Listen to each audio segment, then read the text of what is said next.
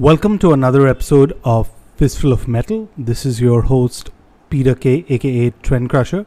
I hope everyone tuned in is doing well, especially in these crazy times, and staying healthy. So, on this episode, we're doing something new as always. I'm joined by Sidharth Ravindran, the vocalist of Pacifist. So, I'd featured Pacifist back in August as part of Bombay Hardcore on the Indie as Fuck segment that we had in August. As always, it was a great chat with Sidharth, so let's dive straight in. So, welcome Sidharth to Fistful of Metal, your second time on the show, but I believe your third time on BoxOut.fm. I don't think it's been the third, no. We did the August 15 Indie as Fuck edition. That was But you the did, first ever, I believe. but then you did the one with Roel back when you were Oh, touring. wait. Of course, yes, that was a live video. In fact, that just went live unedited as is end to end, So yeah, with so all our awkwardness in full view. yeah. So I must say, and I'm going to put this right up front. I've been following all your Instagram posts on both on the Pacifist account as well as your account, and I must say Right, I'm right. quite jealous because, and I'm sure most of the bands that actually follow you or band members. So straight up, man, how does it feel? Are you feeling any like post-tour depression or hangover of sorts? I mean, yeah, obviously, it was very emotionally heavy, overbearing for us. In fact, like the first show we played in Hyderabad was super emotional. I think everyone got a little carried away, like with how they were on stage and how we played those songs, and also because we were the last band, so it was like a huge build up to the end of the night and like just letting it out. So yeah, I mean, during the tour, post the tour, it was very. I guess everyone was like in a very elevated sense of mind and like mood, and it was hard to come out of it for the first 2 weeks. I think, yeah, I was like proper like yeah, there was a strong crash like 3 days into coming back and all. I mean, the whole post tour depression thing is real, but yeah, I mean, like, of course, you're just grateful that you got to do things while things were still like situationally manageable, at least in certain parts, and make the best of what we could. Because yeah, and the fact that not a lot of bands get the opportunity to do this also. True. Yeah, I still remember. I think it was like mid Jan or early Feb. We were chatting, and you were telling me that, hey, we're planning this. And my first question to you is like, when was the Bombay date? Because I wanted to be there. But for those of you tuning in and have no idea what the hell I'm talking to Siddharth about, well, Pacifist, one of the few bands who did an all India tour. I think. Correct me if I'm wrong. You had 5 dates planned and ended up All doing India 4. is like very liberal.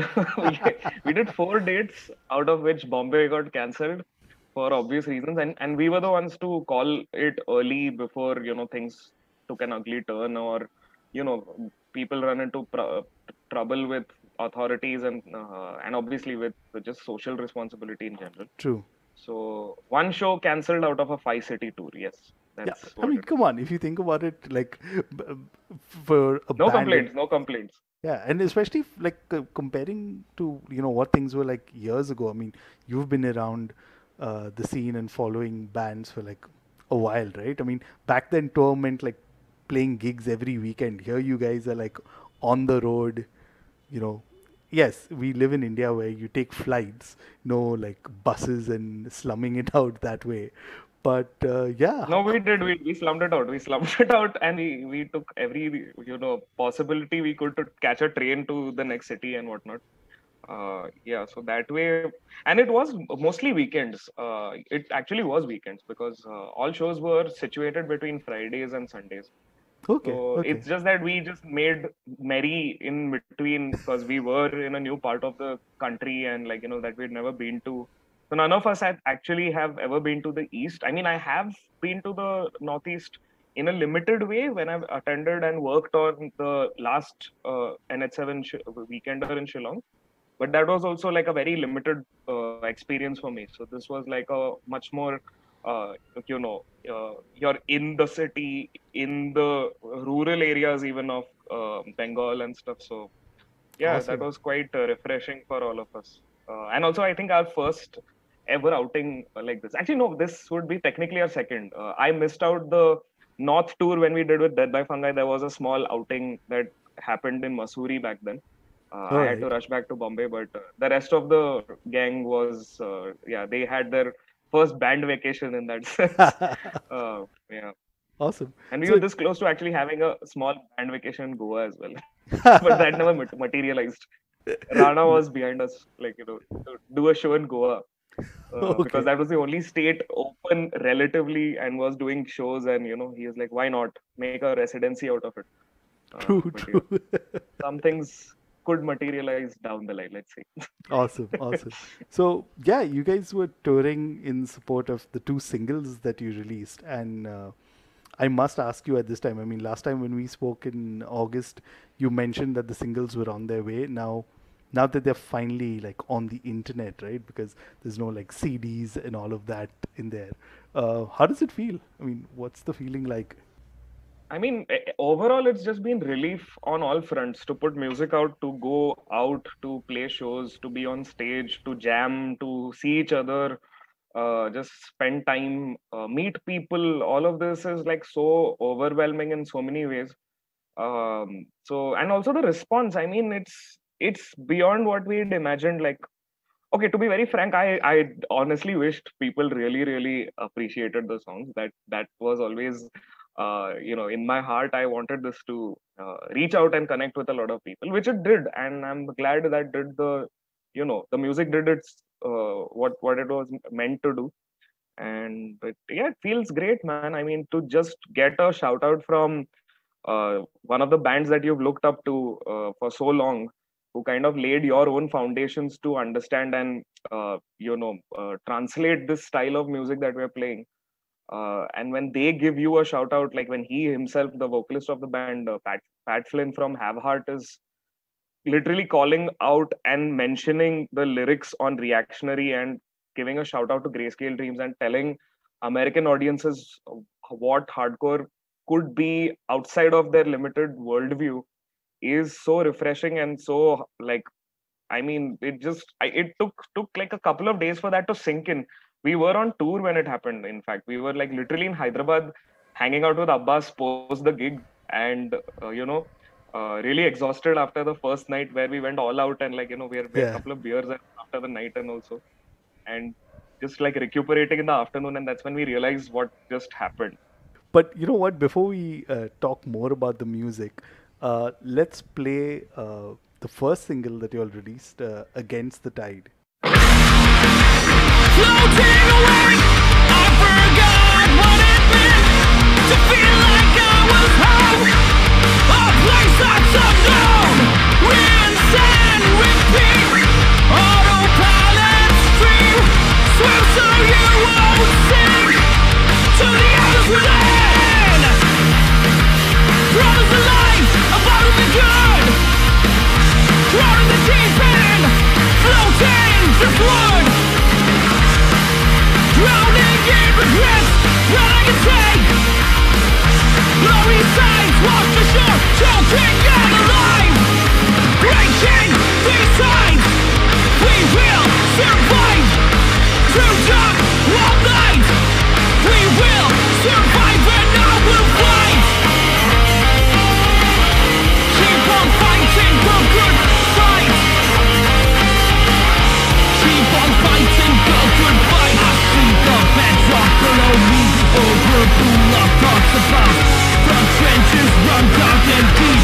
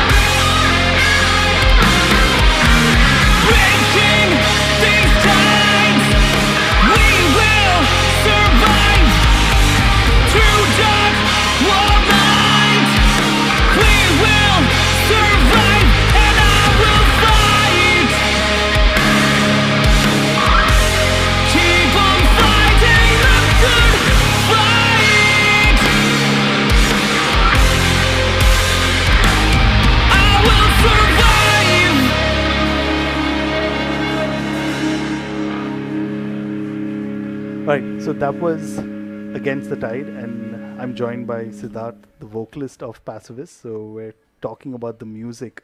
So I must ask you at this point, Sidharth, when we were talking about Grayscale Dreams, right? You talked about, it being influenced by your move to Bombay, Mumbai, whatever you want to call it. And it was a whole kind of introspective part, right? Partially, it's not necessarily introspective. It was, but it was observational to a good extent. Yeah, sure. Okay. So at least now from somebody who's been following the band for a while, on Against the Tide, there's a shift in focus, right? If I'm correct. There is, there is. So tell us about this shift. I mean, was this something that, because if I remember well, Against the Tide was your album launch gig, right? For Grayscale Team. So Against the Tide has been working. I mean, you've been working on Against the Tide. It's been for a out while. there. Yeah. Yeah. It's been out there, working and also playing it for quite a long time. So the thing is, I guess the thing with our music is that we've actually crafted and spent a lot of time on it, and I give full credit to the band for and Apur for the process that we kind of have. We've taken our time to in the jam room with the songs that we wrote on Grayscale Dreams to sit, perfect it, work those out, and we already had songs like Against the Tide and Resolve pretty much in place in the current iteration of the band. Like those were the new songs that we kind of were testing out live for almost a year and a half till the pandemic happened, and it was always there. The music, a lot of people recognize the track, they remember it, they remember motives from the songs, they remember bits and pieces that stick with you at the end of the show and all of that. And yeah, I mean, like I said, I'm sorry, like you said, the album launch, the t-shirt, all of that kind of, the word Against the Tide was connected to us for a long time, even before the song came out. So I think that even that kind of had a sort of prescient quality to it, I suppose. Like people could anticipate or expect something. So that felt good. It took some time, but I'm glad it did come out eventually. Yeah, so I mean, considering that you'll have been working on the songs or had been working on the songs for so long, I just want to understand the recording process. I mean, was this something, because I think this is the first time that Varun, your drummer, performed on Pacifist material, and also you had Yes, yes. Ashish completely, your guitarist. He was contributing way more. Yeah, I mean, Yeah. there are parts of Ashish on Double Down in the EP, but which were dubbed in a little after the initial recordings. But these two singles, I suppose, yeah, we've actually put in a lot of effort, almost a little double that of what we even put on the EP for that matter, which was 4 songs. So twice the effort on just 2 songs. I mean, it feels a little insane at the end of the day, but I mean, it actually brought us great results, I think. And I mean, obviously, there were a few hiccups in the process due to the pandemic, and a lot of things were unfinished technically when the pandemic struck, because we did record these sometime in end of 2019, around the time we played our magnetic field show and stuff. So end 2019 is when we tracked drums with Varun. It was all live tracking. So Apurv and Ashish and Utkarsh were all plugged in, playing their parts, jamming it with Varun, who also obviously had a click or something for reference in the background. But the focus was for him to pay attention to the instruments and play alongside us. And then we again redid all the guitars, all the bass and stuff in a more guitar oriented setup. So two different recordings took place. A small tour in the south happened in the middle, where we played Hyderabad, Chennai, Bangalore, came back. Then we were supposed to complete things, and that's exactly in that month is when March 2020 is when the pandemic struck fully, and the lockdown came into effect and all of that. And my vocals were left, a few overdubs were left, a lot of the final few things were pending, and of which once again, Apur being the producer that he is, and being very ingenious as well, because he's managed to do a lot of jugaad in the past, with how we've recorded in our older setup, when we had the fun house, where Brishank used to host us. Everything was recorded on jugaad then. and I guess Apurv has the necessary skill set to do that in the given condition as well. So he did a bunch of the overdubs and like the leads and things like that at home for Against the Tide. Pretty cool. And even that like that solo that you hear at the end of Against the Tide, it's quite it literally did not exist until a month or so before it was recorded, a month and a half or so. It was played probably only at a few live shows when we did that South tour. That's it. So all of that, the song wasn't finished. It was still at 90% until the recordings were completed. So there were a bunch of things that got added in, which now you would hear live as well. So yeah, I mean, then and the last thing that was left was my vocals, which were I was highly what do you call? I was struggling with them because honestly, we had done like 2 different takes at very rushed intervals between me doing like my job and running for like other things in between, and like basically it didn't come out right. It wasn't sounding right. I was too tired or I was going too off or whatever. Basically, yeah, that's and then like the final takes that were nailed were with Varun, who kind of helped us engineer the whole recording as well, like the guitar recordings and stuff. And he also helped me finish my vocals and got those final takes, which now I think sound like they're the best that I've ever sounded on record. So I owe him that. And yeah, that's kind of how the song was finally completed sometime in probably August 2020. Awesome. It still took some time for us to reach release point. Yeah, it's been a while. All right. Yeah. So at this point, let's hear the second single that you all released, and this one's a personal favorite actually. So let's play the song and then talk about it. Here's Resolve.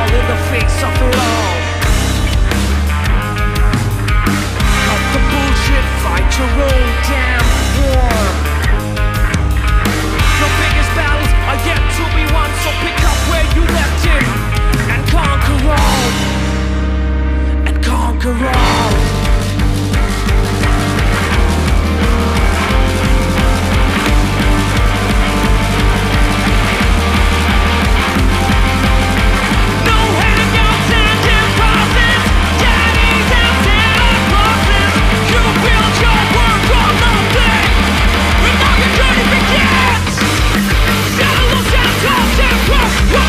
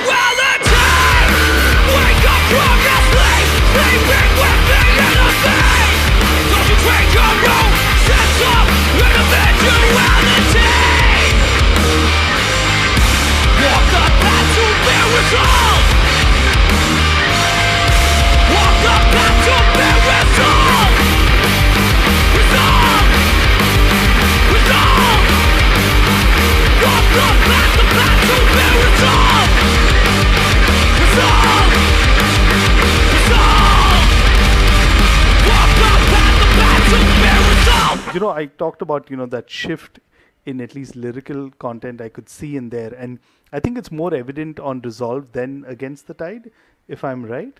So, what kind of prompted that shift? I mean, would you say that your music is kind of an expression of where you are at a certain time? So, say, since you talked about Grayscale Dreams, right? About you moving kind of in Right. Bombay, in there. How would you then Right. describe both Against the Tide and Resolve? So I guess grayscale, like once again, it's not like a personal anecdote thing necessarily. It is like a mix of observation and experiences that you see around you, uh, and it's not necessarily like very personal. Uh, uh, it's a little bit more broad in that sense. It's just like on about the condition that like the human condition, I guess. I suppose. Uh, but Against the Tide and Resolve, I guess, as songs, they also sound very different from the songs that we've written on Grayscale Dreams. I mean, at least in my opinion, Grayscale Dreams is a little bit more stripped down and a little bit more hardcore, like in a very punk way, I guess. Like there are a lot True. of quick and fast riffs and simple song structures and things like that. It's not as grand as say how Against the Tide is. How we've constructed that, especially with the outro and the solo and things like that, or how even Resolve has such crazy shifts in terms of the pace of the song, and also how it ends. Actually, it's quite heavy. It's kind of like we took different things from what you would probably hear on Grayscale Dreams and combined it into just one song. Like it's as fast. It True. goes as fast and heavy as Reactionary. It's got like the loud soft dynamic of Double Down in a way, and I think it's got a huge. In my opinion, it sounded a lot closer to what I like in say Youth Crew style hardcore music. So it kind of connects very strongly with that theme and that idea. So that's what lyrically translated in my head with that song. So the themes that we tackled in with Resolve are more commonplace in hardcore, talking about community, talking about having each other's backs and prioritizing the individual, the self over like a mob mentality or like herd mentality, and always sticking up for what's right and calling out what's wrong, and those kind of basic ethics of like say being in a hardcore community, that kind of a thing, and which I think is like not something like I guess our audiences necessarily know hardcore music like well enough to attribute these factors and understand that these values are very strongly entrenched in like hardcore music and as a community. So it was kind of like a call out to letting people know and kind of getting them into it as well. Whereas Against the Tide is way more personal, like it's a little bit more emotional. It's got that sense of I guess melancholy to it. So I mean, there is a certain sense of melancholy in Grayscale Dreams as well, but that's like more from a socio political view of the world. Whereas Against the Tide is like a little bit, I guess, more linked with probably personal issues or mental health or looking inwards, like like we mentioned in our description of the song as well. So how I see it is like these two releases are like a twin, release that's one looks inward, one looks outward. One's Right. personal and one is community oriented. So it's an interesting bunch of songs that were written roughly around the same time and kind of speak about very different things and are still connected by some umbilical cord, I suppose, like twin brothers. Yeah. But now, so what you're saying kind of makes sense also why you all had the visual for Resolve. I mean, you had all the bands that you all toured with and played with and all. So that totally kind of links up with that. Which, I want to, Absolutely, that was the idea. yeah, which kind of brings me back to what we started our conversation with about the tour. I mean, you talked about, doing your band vacation and stuff like that. But if I have to like specifically ask you, two highlights from the tour for you. Number one obviously would be just the opportunity to play the music live, to put the music out, to meet all these people. That is the biggest takeaway we've had from the tour. It's been our most satisfying tour out of like I guess this is like our fourth attempt at planning a multi-city string of gigs. If the mini tour, as I would call it. So that's been very rewarding. I think this has been the best one that we have done so far. Some of our best performances as well live, I feel. The second big takeaway, I think, would be just the interactions that we've had, not just with people, but also like pets and animals. That's something that has oddly been like a thing. We've been hosted by so many lovely people, and we've gotten the chance to interact with them, their pets. And I think this is like I don't want to say it's a post lockdown thing or something like that, but it is it's a good thing to see that people want to just enjoy the company of like fellow animals and stuff. And that's a very great stress buster. Huh? Like we were just discussing how stressful it is to just do your sound check and then just hang at the venue doing nothing or doing small talk with everyone over there until like you have to go on stage, which is like a agonizing 6 hours sometimes away. And just to get a chance to go and chill with like someone's pet is like a welcome relief, and that was like, I think, a huge highlight. We met so many pets and animals on the way. It's incredible. But since we're talking on tour, and you had quite a few support acts in all the cities that you all performed, let's play some of their music. So which bands and which tracks would you like us to play?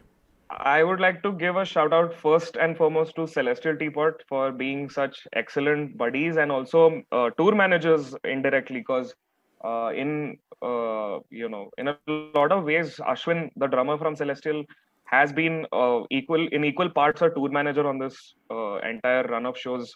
And also Ronnie from Where Post Rock Dwells, great fellow, thorough and excellent work ethic.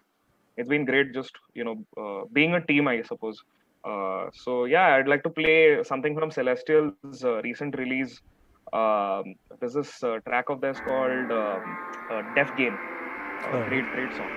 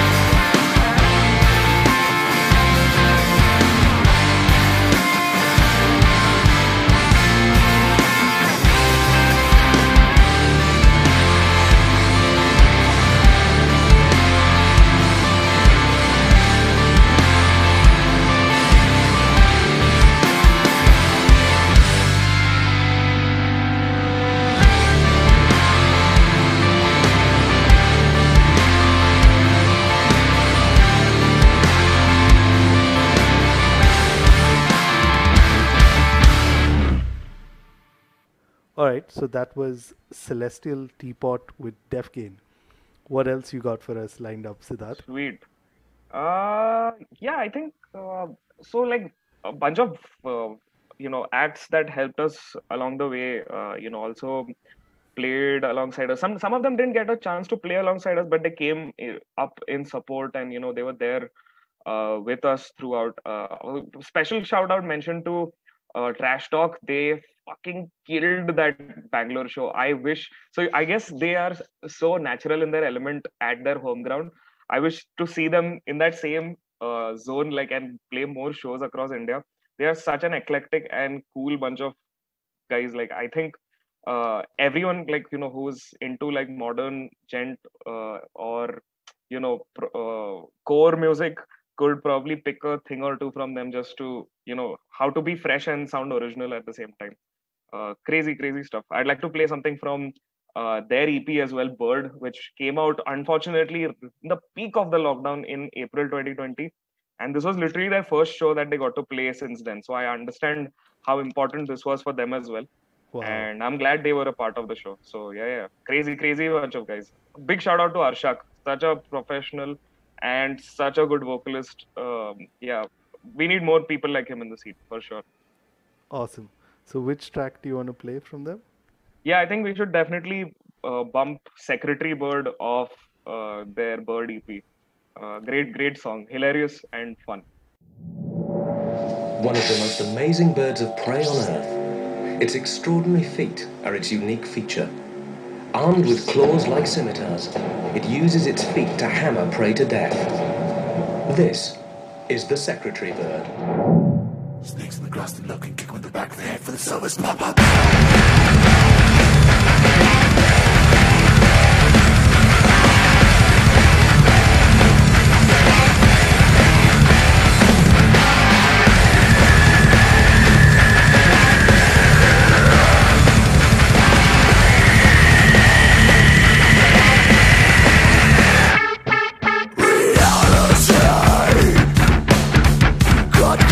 Straight to the head, mindless snakes, lifeless ultimate. Move on. Yes, the queen is now in court. Secretariat, bow no longer keeps it away.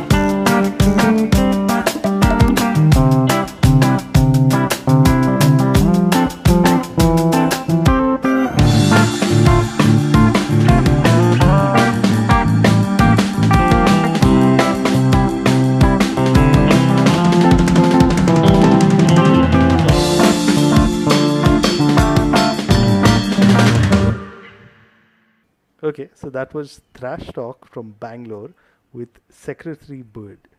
You got any more for us, Sidharth? Yeah, another band I'd love to give a shout out to is Serpents of Pakhangba. Once again, to meet Vishal, to watch them in their element. They just got a shot at playing a show right before, once again, the pandemic struck at CAD, Control Delete 12, which was a great performance, but I still feel like they have really, really come together, and they have got like an insane stage act and the costumes and the whole deal, like, and a great flow also to their set. What a band. Please watch them in a club setting if you can. They are phenomenal. And I would like to play something of their debut album, this track called Headhunters. Please check it out.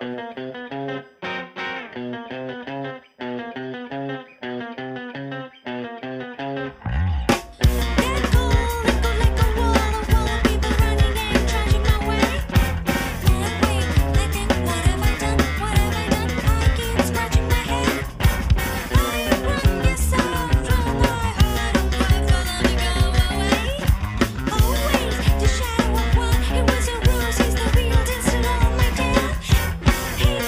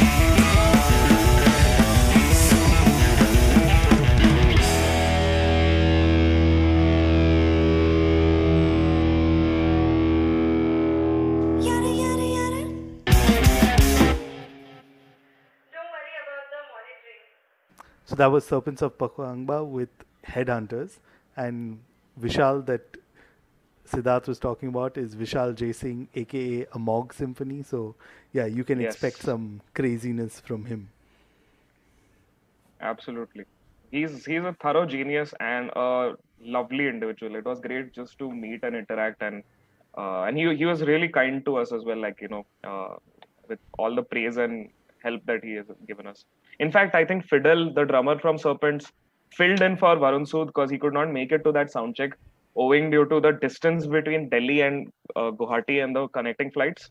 So yeah, Fidel kind of filled in there, helped us out. So did Ashwin from Celestial. So yeah, man, all these guys, they've been so solid and so helpful and understanding.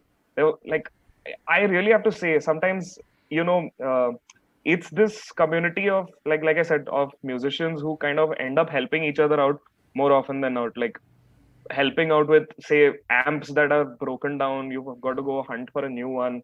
It's like the guys from Alien Sky Cult were like helping us out with that. Jishnu helped us out, the bassist in the band, with some great fucking photos. We've not had a great photo in forever. Like we've been using the same thing for like almost 2 years now. So really, really, grateful to him as well. Yeah, man. I mean, also a great band from Guwahati. Hopefully, we'll play a show together soon.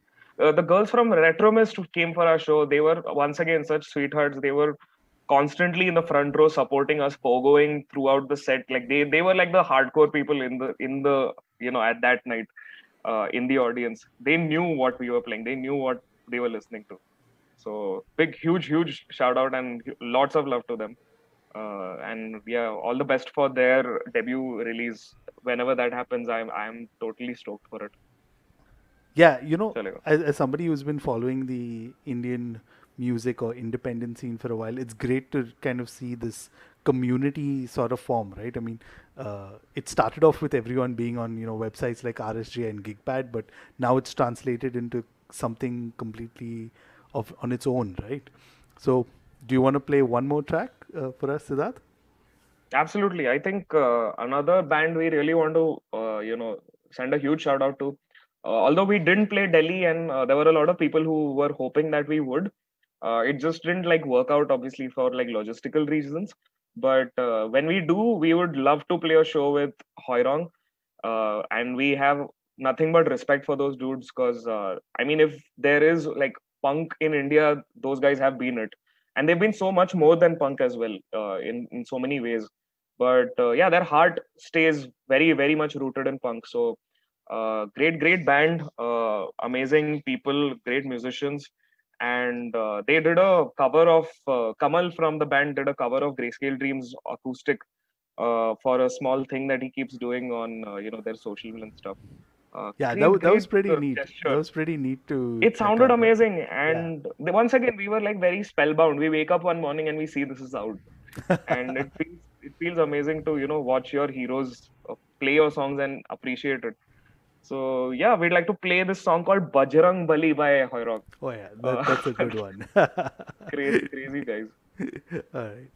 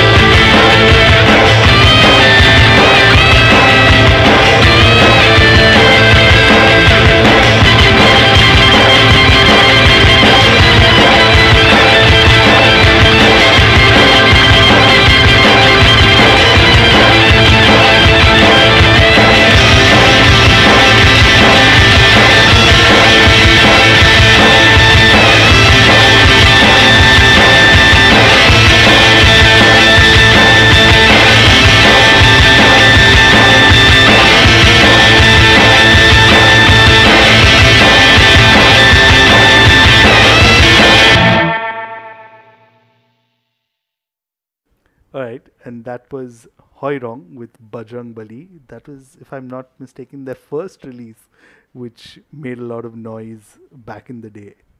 Yeah. They're actually severely underrated. I feel it's just like, so. I think the people who know Hoirong really love them, and people who don't have no opinion about, like, they're like, who are these people? And yeah, I mean, like, it's. I hope more people check them out and Yeah, discover. definitely. That's what we're trying to do out here. But thanks for that. It's been great chatting with you, and I'm glad we can do this, even though, like, we're in two separate cities. But hey, uh, doing this over Zoom still helps. But before you go, I'm going to bug you just the same way I did the last time. So, Hmm. what's next for Pacifist? I mean, you all finally got those singles released. Yeah. If I recall well, the last time you had mentioned that you all are working on an album, or at least that's the plan. So, how's the Hmm. progress on that, and what can we expect from you all in the coming months? Right. So I guess uh, that is a work in progress. It will take time. It will take. I mean, we do have a lot of great ideas. We debuted like two new songs that are more or less kind of sort of finished, at least like in a live performance sense, if not like a produced for studio sense.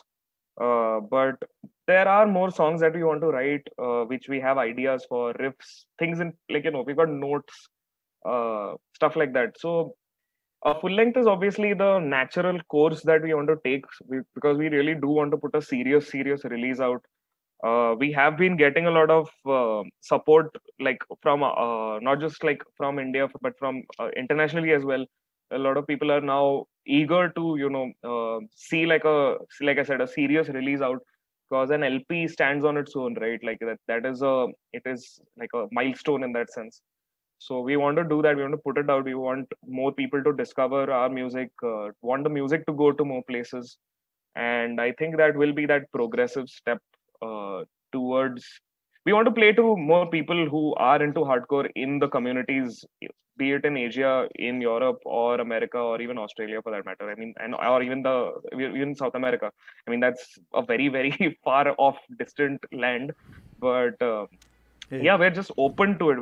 We want to, we're hungry for it. We want to make it happen. So those are, like, obviously the things that we aspire to and want to grow towards. So that is the goal. I mean, we will get to it eventually. The awesome. pandemic's not particularly helping, but we're trying to figure it out as we all operate, like you said, from our own cities, and occasionally make time to meet up and get things done. So yeah, that's how things are slowly but surely proceeding. All right. So, for everyone who's still listening in, how do they keep track of Pacifist? Just drop in your social links. I mean, definitely, I'm going to add them in the show notes. But here's your time to use for promotion. Absolutely. So please follow us on Instagram. That's the only place where I guess anything matters anymore. Please follow us on YouTube. I mean, the subscribe to us, because we might keep putting out more videos and stuff. I do sit on a lot of content in general. Like, there's tons of like unreleased, live full songs that we want to put out. So yeah, I'll probably keep doing that from time to time on our YouTube. And yeah, just support us on Bandcamp. We should be putting merch out very soon. Yeah, sooner than you think. So yeah, hopefully very soon. So yeah, that should be it. Awesome.